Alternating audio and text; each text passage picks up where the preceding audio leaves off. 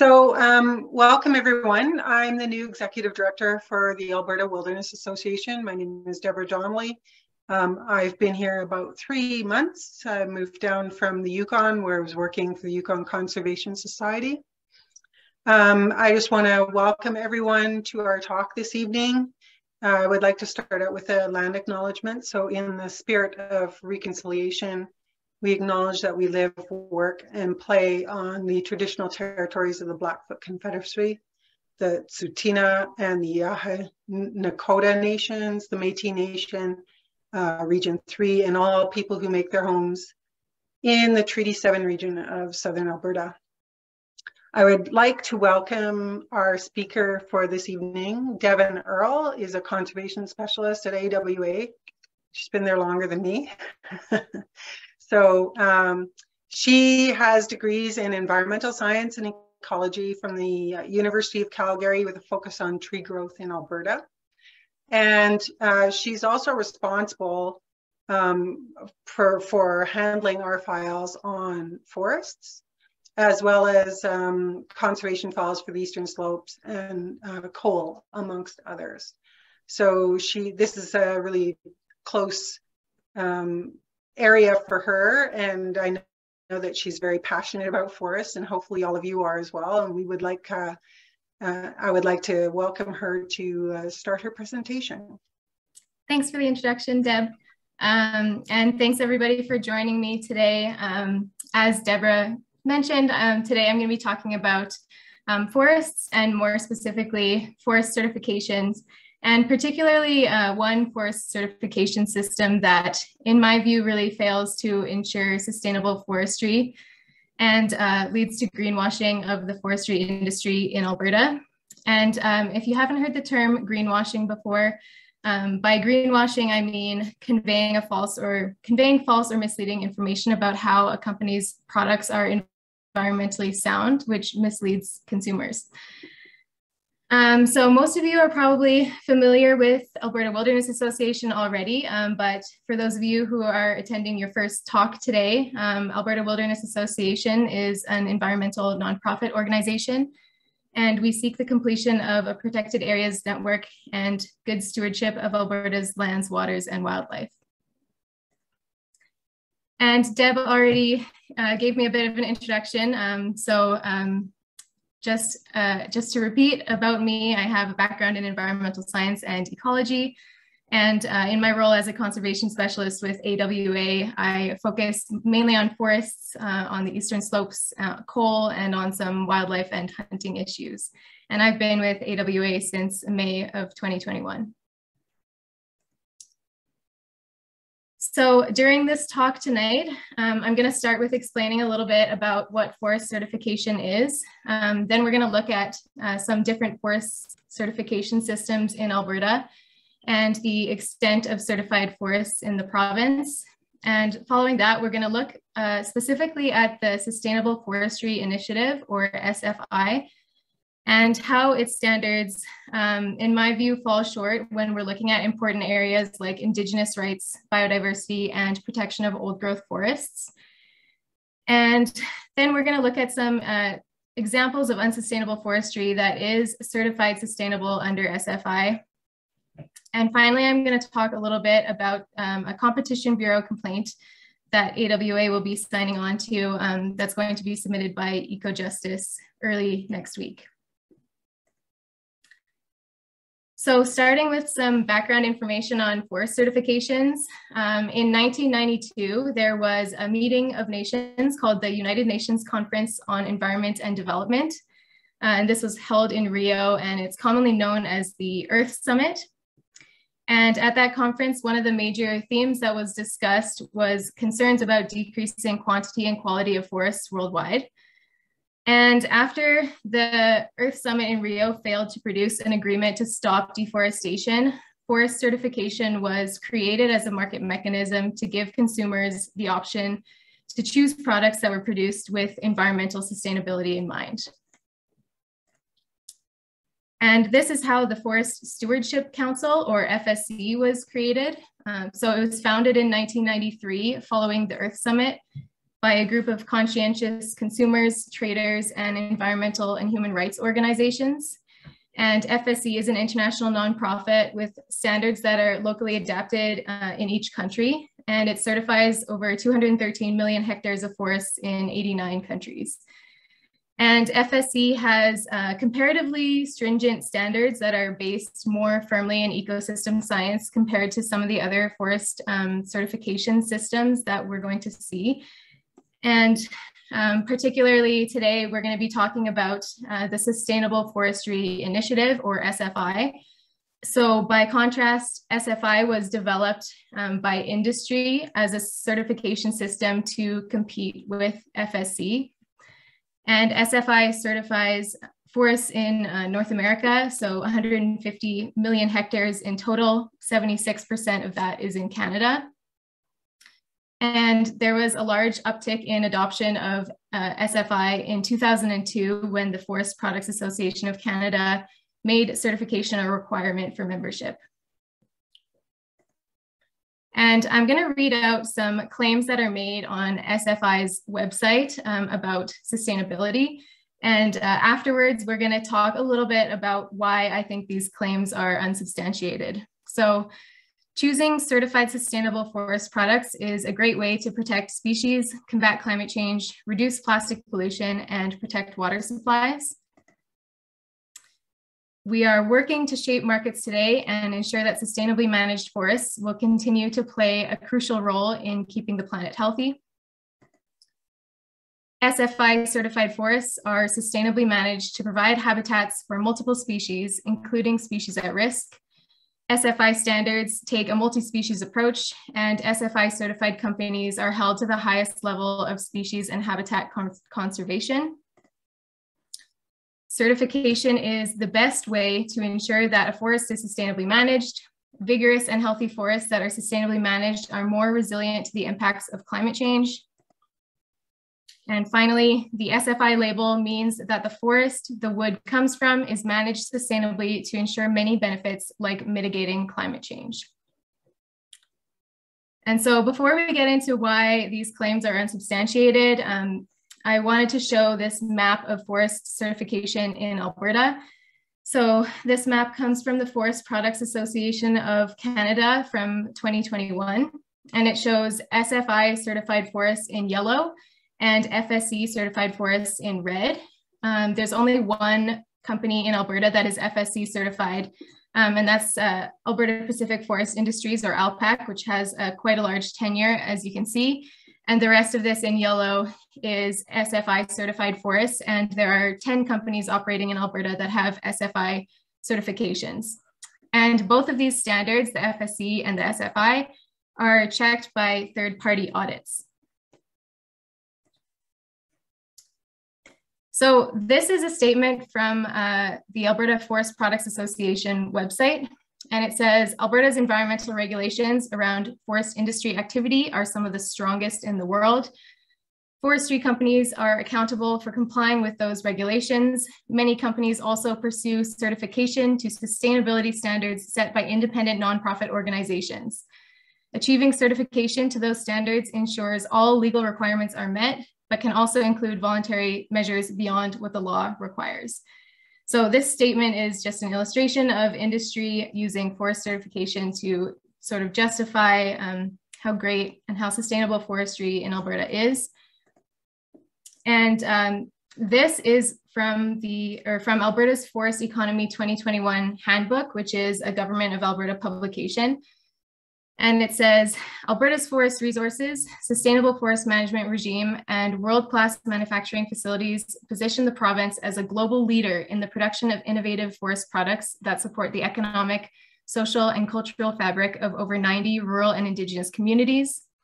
As a complement to Alberta's rigorous and comprehensive forest management standards and regulations is the fact that 83% of managed forest lands in the province have achieved third-party international sustainable forest management certification. This is a crowning achievement when only 11% of global forests share the same status. So the extent of forest certification in Alberta is one of the main justifications for statements by the Alberta government that forestry in our province is sustainable. So it's really important to look at these forest certification systems and make sure that they're actually achieving what they say they are. So one of the main issues with SFI is that it claims to certify sustainability, but they don't actually have any definition of sustainability within their standards. So ecological sustainability is a really wonderful goal to have, but without a definition for it, it becomes sort of an environmental buzzword like eco-friendly that is used to draw people in, but doesn't have any real meaning or doesn't have any teeth behind it.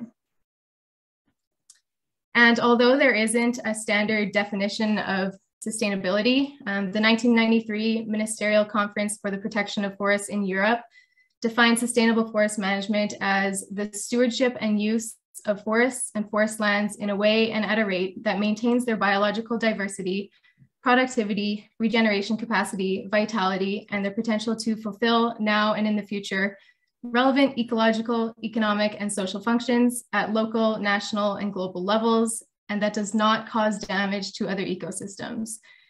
So when I hear claims about sustainable forest management, I'm expecting that this definition, which is close to 30 years old now, is what's being followed.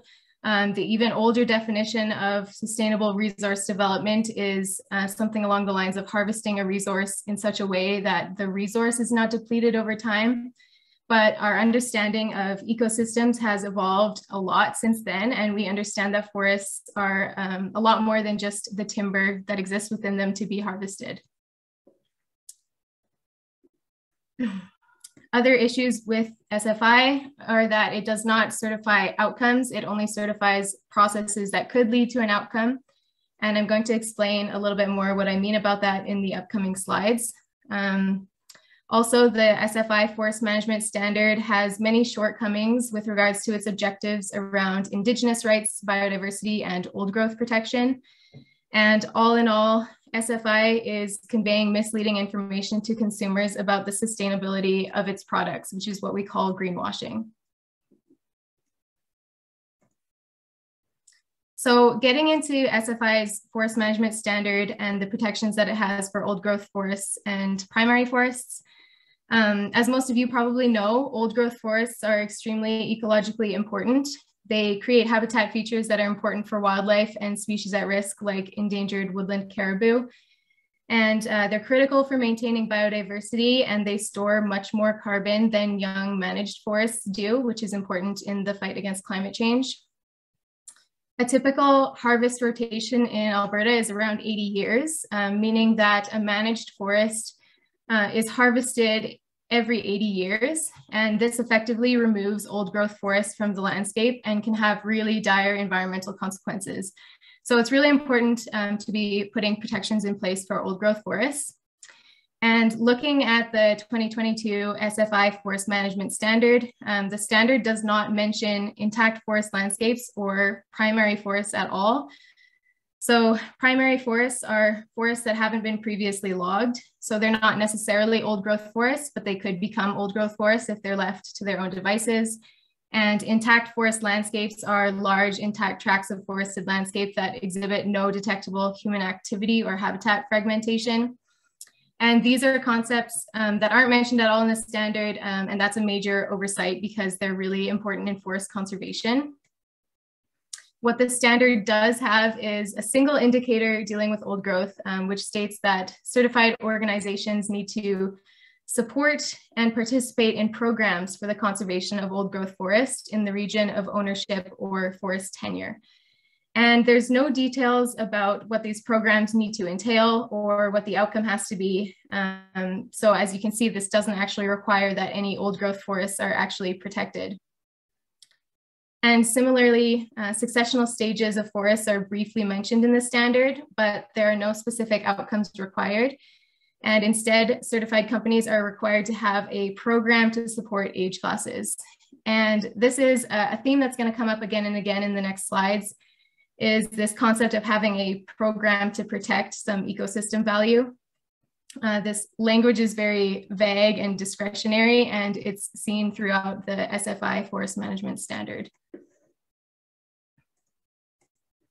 So I'm going to read out some of the indicators in SFI's forest management standard regarding Indigenous rights. So the SFI 2022 Forest Management Standard states that certified organizations shall recognize and respect Indigenous people's rights. Certified organizations shall develop and implement a written policy acknowledging a commitment to recognize and respect the rights of Indigenous peoples. Certified organizations with forest management responsibilities on public lands shall confer with Indigenous peoples whose rights may be affected by the certified organization's forest management practices. And certified organizations are encouraged to communicate with and shall respond to Indigenous peoples whose rights may be affected. So it's very obvious here that these indicators are inadequate. The language is, again, vague and not mandatory, especially statements like shall confer with Indigenous people and are encouraged to communicate with Indigenous people. So to compare it briefly with FSC, which requires free, prior, and informed consent with Indigenous communities, SFI requires only communication with Indigenous communities. And the vague wording really falls short of ensuring that Indigenous rights and livelihoods are protected. And if you're interested in reading more about this, there are a couple good resources that go into more depth about Indigenous rights within FSC and SFI. One of them is a report by Greenpeace that compares the two standards, and another one is a blog post by the Natural Resources Defense Council. And if you're interested in reading more, feel free to email me after this and I can share these links with you. And with regards to threatened and endangered species, there aren't any goals within the SFI standard to restore habitats for imperiled species or restore populations of imperiled species. Rather, the standard attempts to address endangered species through what they call forests with exceptional conservation value. And unfortunately, these forests with exceptional conservation value are loosely defined and discretionary. So they don't do a good job of protecting endangered species. And there's also no mention of caribou within the SFI standard, which is a threatened species both federally and provincially and relies on intact older forests to survive. And protection of biodiversity should be at the top of everyone's mind these days with the ongoing biodiversity crisis. And the SFI standards with regards to biodiversity are, again, vague and discretionary, including indicators like certified organizations shall have a program to incorporate the conservation of biological diversity, including native species, wildlife habitats, and ecological community types at stand and landscape levels. And certified organizations shall consider the role of structural retention when developing forest management plans. So if you don't know what structural retention is, when a forest is harvested, there are some trees or groups of trees left behind in the harvested area, which acts as a lifeboat for wildlife and biodiversity to be able to recolonize the area when the forest regenerates. And it's really important for biodiversity, and there has to be enough structural retention for it to be effective. So that's a really important aspect of sustainable forest management. SFI also faces a lot of criticism for having misleading labels. So a product might actually bear the SFI label without coming from an SFI certified forest because of the certified sourcing and fiber sourcing labels. These standards, the certified sourcing and fiber sourcing standards, are even weaker than the forest management standard that I've been talking about so far. And they're meant for organizations that don't own or manage land. And these labels are really misleading to consumers who can't be expected to know the difference between the various standards and could reasonably expect that if they see the SFI label on a product that it comes from an SFI certified forest. And finally, SFI is problematic because it certifies a process, not an outcome. So throughout the standard, it requires these programs to protect various ecosystem values, but it doesn't define what those programs need to entail, as we saw before. So I actually did a search of the word program within the forest management standard, and the word program appears 46 times in the forest management standard, which is more than the word sustainable appears. And as I mentioned before, SFI does require third-party audits, which in Canada are done by the Standards Council of Canada, but this doesn't assess the quality or the effect of the certification scheme. And if the standards themselves are not good enough, then the auditing process can't make up for that. So I'm going to get into a couple of examples here of some unsustainable logging that is certified by SFI. So most of you have probably heard about the logging of old growth forests in Fairy Creek, British Columbia. Fairy Creek is in South Vancouver Island, and it's within a sensitive watershed and is very ecologically important. And as a result of that, there's been a lot of protests about the old growth logging in this area. And it's actually one of the largest acts of civil disobedience in Canadian history, with over 1,000 protesters being arrested. And the area is also within the traditional territory of the Pachidat First Nation, and an elder, William Jones, is quoted saying that the area has important spiritual value to his people. And regardless of the spiritual value of this area to Indigenous peoples, and regardless of the ecological importance of these old growth forests, this logging is certified by the Sustainable Forestry Initiative. And another example, a little bit closer to home for some of us, is West Fraser's proposed logging near Moon Creek. Moon Creek is in West Central Alberta near the town of Grand Cache.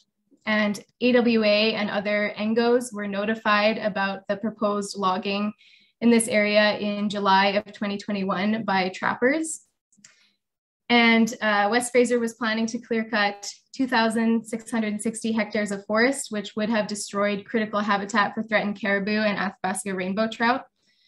And the logging in this area was ultimately paused because of pressure from Indigenous groups, trappers, and NGOs, but it should not have been up to these groups and these individuals to stop this kind of unsustainable logging that would have impacted species at risk, especially within an SFI certified forest. So the certification really should be protecting these species at risk rather than it being up to groups and individuals to put pressure on the company to stop logging these ecologically sensitive areas. And for the next couple of slides, I'm going to talk a little bit about what we're hoping to do about this issue. So the Competition Act in Canada makes it illegal for organizations to make false or misleading claims that deceive the public about the products or services that they offer. So under the Competition Act, EcoJustice is planning to submit a complaint about SFI, along with several other complainants who are signing onto it, which includes myself on behalf of AWA. And so as I mentioned, SFI's representations about the SFI standard being sustainable are materially false and misleading. They don't have a definition of sustainable, and their objectives in the standard are often discretionary, vague, and not mandatory. And this is a really big deal because SFI is the largest certification system in Canada and certifies 115 million hectares in the country. So the complainants, led by EcoJustice and including AWA, are requesting that the Competition Bureau conduct an inquiry into SFI's false and misleading claims. And there are a couple goals of the complaint. The first one is to generate public and media attention around the Sustainable Forestry Initiative, unsustainable forestry, and greenwashing. And there's an opportunity for this at the time of the submission of the complaint, which is planned hopefully for early next week, and as well if and when the Competition Bureau decides to open up an inquiry. And the second goal, of course, is to stop SFI from spreading false and misleading information to Canadians and empower consumers to make educated decisions around the purchase of wood products. So the complainants are asking that if the inquiry finds that SFI has made materially false and misleading representations to the Canadian public, the SFI should be required to remove all claims of sustainability, or the like from its public communications about the SFI standard and from the name of the program itself. issue a public retraction of sustainability claims and an acknowledgement that certification to the SFI standard does not certify that logging conducted under it is or will be sustainable. And finally, pay a $10 million fine credited to the Environmental Damage Fund and to be paid to a person or organization for the purposes of conservation, such as the Central West Coast Forest Society or the Indigenous Leadership Initiative for Indigenous Protected and Conserved Areas. And EcoJustice has had some success with some of their previous Competition Bureau complaints. So just to give you an idea, EcoJustice launched a complaint against the Canadian Standards Association. That's another forest certification system that I haven't mentioned because they don't certify forests in Alberta, but they do certify some old growth logging in British Columbia. And EcoJustice submitted a complaint against the Canadian Standards Association in July 2021, and the Competition Bureau has launched an inquiry which is ongoing. And EcoJustice also submitted a complaint about Keurig and their false claims about the recyclability of their coffee pods. That was submitted in May of 2019, and an inquiry was completed in January of 2022. And ultimately, Keurig was ordered to pay a $3 million fine and update its packaging to reflect changes in recyclability of their products. So we're hoping to have a similar success with the SFI Competition Bureau complaint as well. And that's all that I had to talk about today. So I'm happy to take any questions, and my email is on the slide if anyone would like to follow up with me after.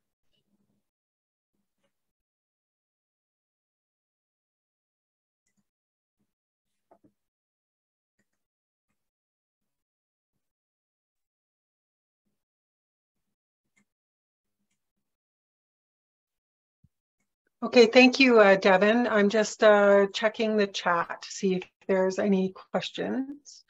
So Dawn Cassidy has written in the chat recently, an episode of the Fifth Estate provided evidence that greenwashing occurred in the wood pellet industry involving Pinnacle Core, which is a UK company.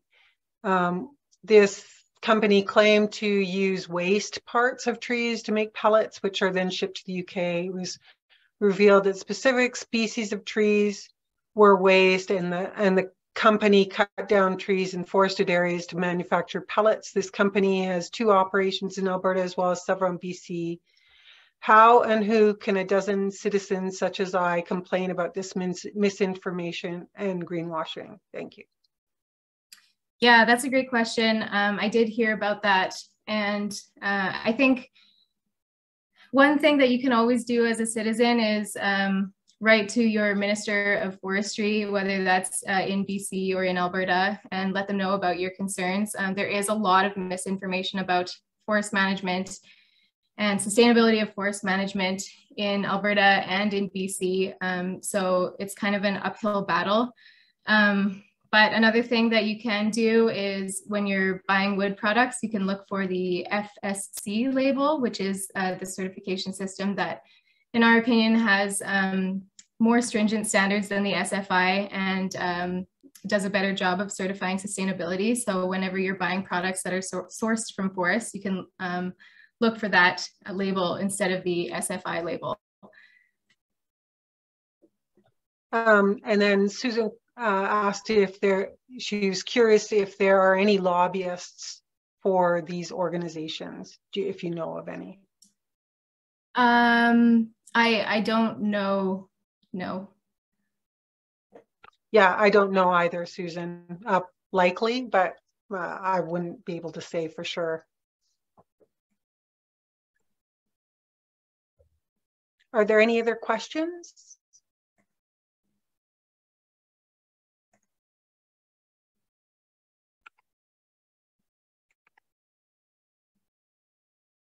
Okay, well, there's okay, so there's another question. So Heinz has asked, while you seem to suggest that FSC is more stringent, there's also serious criticisms of FSC standards. Do you want to speak to that, Devon?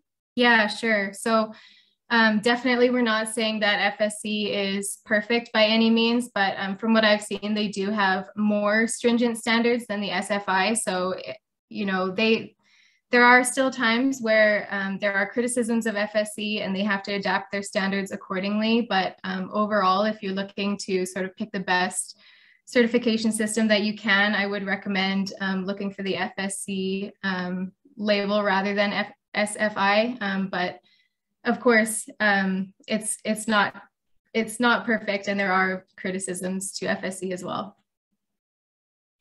Vivian Ferris has her hand up. Sean, maybe you can make sure that she's unmuted.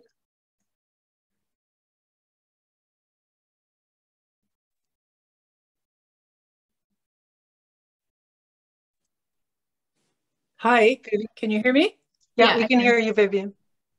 Hi. I just know, you know, a Spray Lake sawmill, which is right close to Calgary, has succeeded in getting SFI certification.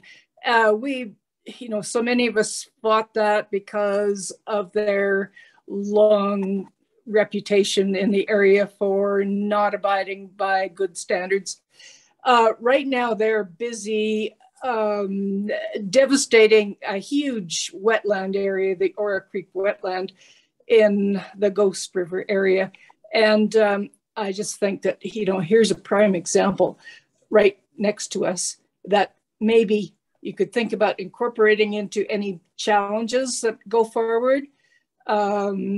This is unconscionable, where they're intending to log in prime wildlife habitat in a really important large wetland area.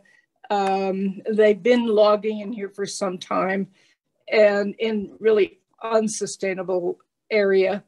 You know, we've really looked at the regeneration efforts that they've made all up through the Ghost, like up west on the Transalta Road and all the big clear cuts up through there that, you know, in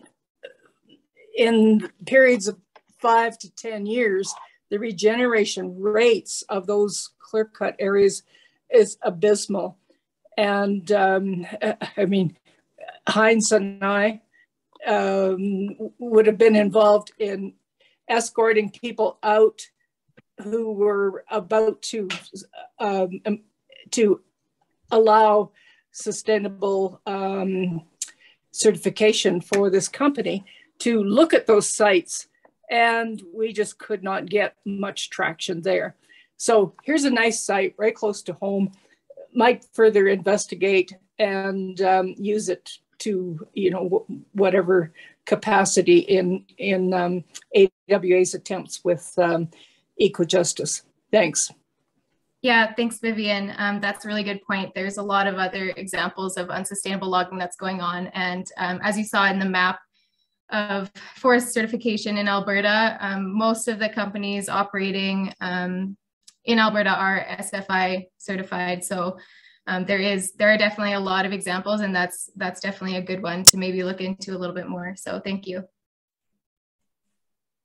So there's another question from Liz. Devon, concerning that forestry has now been lumped in with parks in Alberta. Does that mean they want to log in our parks? Do you want to address that? Yeah, sure. So yeah, that's definitely a concern that we have. So just in case anybody is not aware, when Danielle Smith was elected, she sort of rearranged her ministries to put parks in the same ministry as forestry and tourism, rather than in the Ministry of Environment and Protected Areas.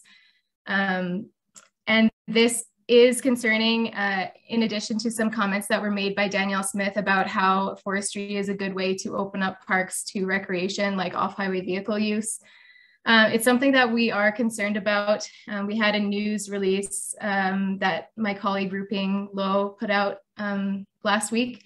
So it's something that we have our eye on for sure. We definitely don't want to see the government opening up parks for logging. And if they do, it's something that we'll definitely be involved in moving forward. Thanks, Devon. So PAB 20 has asked, prior and informed consultation with Indigenous peoples, what is the track record here in Alberta? Well, of course, you know, overall, there's definitely a bad track record with prior and informed consent with Indigenous peoples. And that's one of the reasons why it's so important. In what I've seen from certain companies, there's definitely a lot of criticism around how they interact with Indigenous peoples. So it shouldn't be just conferring with them or communicating with them. It should really be working with them and ensuring that their rights are protected and that their livelihoods are protected. And the forestry companies should be able to have consent from these Indigenous peoples that rely on the forest lands. So I don't know if I can give a more specific answer to that question, but yeah, overall, the track record, of course, as it is with all of Canada and North America, is very bad when it comes to prior and informed consent. And you know, really, we would like to see certification systems put a greater emphasis on that and have really good stringent indicators around prior and informed consent with Indigenous peoples. Agreed. So Liz made a comment, unsustainable logging would also be that which is going on in our headwaters to the west of Calgary. Yeah, I believe that there's lots of examples throughout Alberta where this is the case. And then Heinz made a comment, transparency is a big problem with forest certifications because the auditors are not willing to share the results of their work with the public. Yeah, absolutely. That's a big problem. I did read that I think the FSC, the Forest Stewardship Council, does require that their auditor reports are made public. I'd have to double check that, but I think I did read that, whereas the SFI does not. So that's just another reason why we would say that, you know, SFI is not our top choice for sure about forest certifications. It's a huge issue, and people should be able to see the forest management plans and the audits and the reports that are coming out of that if we're to be sure that our forests are managed sustainably. So yeah, I agree with you, Heinz. That's definitely a big concern. Okay, Devon, I don't see any other questions. If anyone has any last questions, either put your hand up or put it in the chat. But I'd like to thank Devon for giving this presentation. We had her do a lunch and learn on this topic in our office, and I was so impressed by the information that I thought it was really invaluable to share with our members. So I really appreciate that she agreed to do this presentation. We've had a couple more questions come in, Devon. Sure. Is it possible to get the federal government to legally intervene in stopping poor logging practices, considering climate change objectives of the federal government with logging, reducing CO2 absorption? Yeah, that's a great question.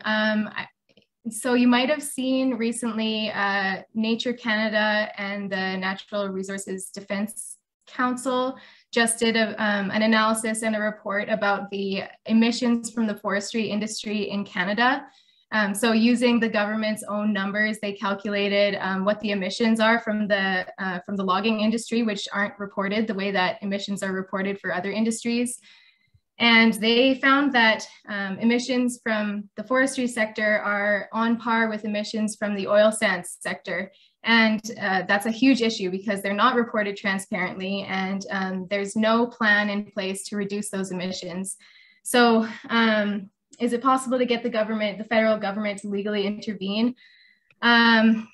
Nature Canada did send a letter to the federal minister about that a couple weeks ago that AWA signed on to. So we're hoping that with this new report coming out from Nature Canada, it kind of shows how unsustainable logging is with regards to carbon emissions and climate change. So we're hoping that we can use that to get some traction and to get some government intervention, but we'll have to see what happens. Thank you, Devon. I've put the link to the Lost in the Woods report in the chat. And then Johnson Chan has also put a link in. I'm not sure what the link is for. Yeah, JC, do you want to put in the chat what that link is for? I know he works for Esri, I believe, so it might be something to do with ArcGIS around forests.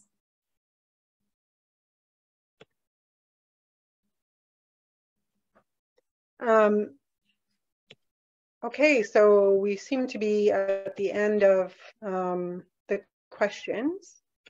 I would just put one last request out. If you are not a member of AWA, becoming a lifetime member, my small charge, but having more people behind us when we speak to government always helps. So please feel free to become a member of AWA. So Johnson has said this is a story map regarding BCTS and is bringing awareness to the snapshot of BCTS logging, BC timber sales. Yeah, great. Thanks for that. Thanks so much for sharing that. So I'd like to conclude here, but I would like to also note that tomorrow our office is closed in recognition of Remembrance Day. And I hope everyone takes a moment tomorrow to think about our serving military and our veterans. And I would like to conclude it there, unless you have any final comments, Devon. No, just want to thank everybody so much for coming.